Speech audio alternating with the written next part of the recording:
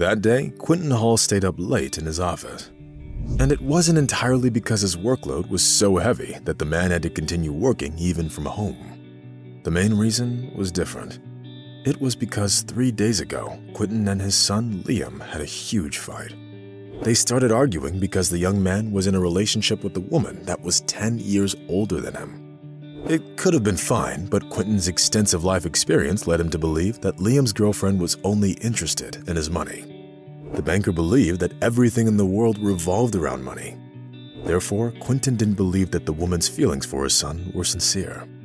Subconsciously, the businessman knew that Liam was missing his mother, who had died 15 years ago. Quentin did everything in his power to save his wife. Unfortunately, there was nothing he could do. Even medicine is powerless sometimes. It was one of those cases when even doctors said that only a miracle could help the woman. Unfortunately, neither the expensive drugs nor chemotherapy could save Barbara Hall. Liam was only 7 years old at the time, and he was terribly upset by his mother's passing. Quentin never managed to forget how the boy's eyes filled with tears as he looked at his father with condemnation. The businessman knew that his son believed that he could do anything. But that wasn't true, as there have always been things in life that money couldn't buy. Of course, when Liam grew up, he stopped blaming his father for everything, although he didn't always find common ground with him. And now, having learned that his son was in a relationship, Quentin decided to have a heart-to-heart with him. "Son, I respect your choice and your feelings, but what do you know about this woman? Who are her parents? Why is she still single at 35? The banker asked. Liam tensed up visibly, but then he pulled himself together and replied, "All I care about is that Jessica is a good person. Her parents are ordinary people who don't think that they are better than others, unlike some." Quentin immediately realized what his son was hinting at. Liam's answers sounded sharper than he intended, but the banker still swallowed the insult and immediately tried to smooth out the sharp corners. "I believe that she is a good woman. I'm only asking you of one thing. Please don't rush into marriage." Liam's face showed that he didn't like his father's answer. Frankly speaking, the man was head over heels for this woman, and as we all know, reason rarely takes precedence over feelings in such cases. "I think I'll make my own decisions, Dad. I heard your advice, but it's still up to me," Liam said and left for the office. Quentin watched his son leave. Then he hesitated for a moment before picking up the phone and saying, "Hello, Henry, are you busy? Please have someone follow my son. I just need to know who he spends time with and where he goes." The man on the other end of the line was the head of the security at the bank that Quentin owned. Henry knew the banker for decades and understood him perfectly. "I'll have it done, Mr. Hall. I'll make sure that your son will never know that a guardian angel was assigned to him," the head of security replied confidently. Quentin seemed to like his answer. The banker was used to staying in control of any situation in his life, especially if it concerned members of his family. Liam was Quentin's only son, so he couldn't allow some gold digger to take advantage of him. He knew that Liam went to Jessica's place and would probably spend the night there. Quentin got up from the table to stretch his legs and headed into the kitchen to get some coffee. The banker knew that he would end up working late again, which meant that he needed some caffeine. Having gotten a cup of coffee, Quentin was about to throw some trash into a wastebasket when he saw something strange in it. He didn't have the habit of checking the contents of the trash can. It was just that the object that caught the banker's attention stood out from the rest of the trash, and it even seemed as if it was intentionally laid out for everyone to see. Having taken a closer look, Quentin shuddered. But there could be no mistake, it was a pregnancy test. Moreover, the two clearly visible lines on it indicated that the person who took it was actually pregnant. The unexpected news took Quentin by surprise. So that's what it's all about. That Jessica must have managed to get pregnant already.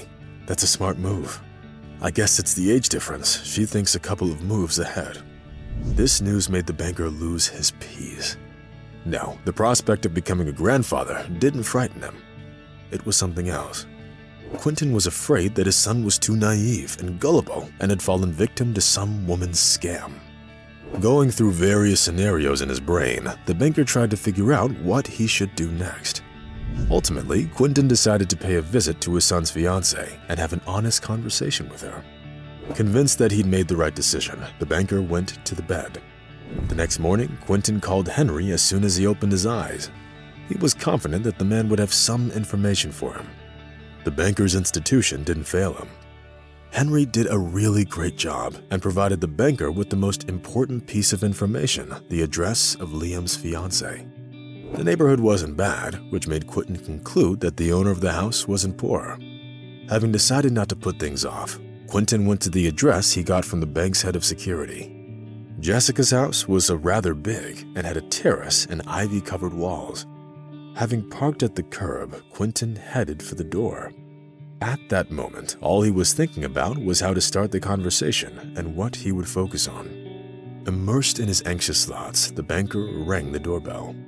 Soon he heard the sound of someone's footsteps coming from deep inside the house. When the door opened, Quentin was ready to see pretty much anyone, from the winner of beauty pageants to some modest employee of the city library. But when a slender, pretty woman opened the door, the banker was so surprised that he involuntarily took a couple of steps back. "Jessica? Is that really you? But how is that even possible?" Quentin whispered, unwilling to believe his eyes. The banker was so surprised that it even made the woman smile. "Yes, Quentin, as you can see, it is really me," the woman answered. The banker didn't know what to think. To say that he was shocked would be a huge understatement. Quentin didn't just know the woman standing in front of him, but he even had a relationship with her many years back. How long has it been? 15 years? Quentin thought frantically. Their relationship started rather accidentally, and quite expectedly didn't lead to anything serious. In the depths of his soul, Quentin still had feelings for his late wife, although he understood that he had the right to move on and have relations with other women. And now it turned out that Jessica was having a baby with his son. That was simply unacceptable. Meanwhile, Jessica invited her guest inside the house, after which she offered him a cup of coffee. "How long have you two been involved?" Quentin was the first one to break the silence. 7 months. You have a wonderful son, nothing like his father," Jessica replied with a smile. Quentin understood that the woman deliberately pointed to the fact that he was the one to initiate their breakup many years ago. Still unable to believe that Jessica had chosen such a cruel way to take revenge, Quentin tried to find out as much as possible. But before he could even say another word, the front door opened and Liam came into the living room. "Dad, what are you doing here?" the young man asked, having a hard time keeping his emotions in check. "It's not what you think, son. I just came in. I came to meet your fiancé." The banker turned pale. "Oh, stop it, Quentin. He knows everything." Jessica cut him off. Quentin looked at his son and realized that his fiancé was telling the truth. The banker's mind went hazy, the past and present intertwined into a single whole, putting Quentin in an extremely awkward position. On the one hand, he felt a bit guilty for the way he treated Jessica, and on the other hand, he felt ashamed because his son had just caught his father with his ex-girlfriend. "There's nothing you can say to change my mind. We've already made our decision," Liam exclaimed. Quentin knew his son well enough not to doubt him. Liam always valued truth and honesty, and therefore the situation with Jessica took a very unexpected turn. But unlike his naive son, Quentin really knew Jessica, who had long dreamed of marrying a rich man, so she wouldn't have to worry about money ever again. This fact was actually the real reason behind their breakup. Since the man realized they wouldn't be able to have a civil conversation, Quentin said goodbye and went out into the street.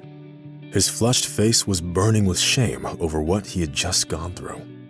"No, Jessica, you're not getting a second chance. You couldn't make it work with me, so now you're trying to get my son," Quentin thought on his way to the bank. Carefully maneuvering into the endless stream of cars, the banker thought about what he could do in this situation.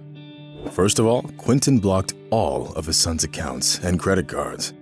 Then he ordered the security guard to drive Liam's car to a paid parking lot and bring the keys back to Quentin. Of course, the banker knew that by doing so, he would incur the wrath of his son, but he believed that he had no other choice. As expected, Liam got into a terrible fight with his father, after which he slammed the door and disappeared into the rapidly approaching twilight. "It's okay, son. Now we'll see who's right," Quentin whispered, brushing away a tear. Deep down, the banker was very hurt that his son didn't want to see Jessica's true motives. Having realized that Liam wouldn't just back down, Quentin decided to wait out the situation. A month passed. During this time, the head of the bank security ran a background check on Jessica and got a lot of interesting information, which surprised even the experienced Quentin. Now he saw his son's fiancée in a completely different light. "Great job, Henry. You did a truly great job. I will arrange for you to get a bonus for it," the banker said, closing the folder. Now the man was even more convinced that he did the right thing, and he intended to stand his ground. But before Henry had the time to leave his boss's office, Liam came in. The young man's eyes read longing and sadness, and every move spoke of the fact that he wasn't doing well. Having given his father a guilty look, Liam said, "I'm sorry, Dad. I was wrong. Jessica and I aren't right for each other." Quentin walked over to his son and put his arm around his shoulders. The banker knew that Liam had matured several years during this month.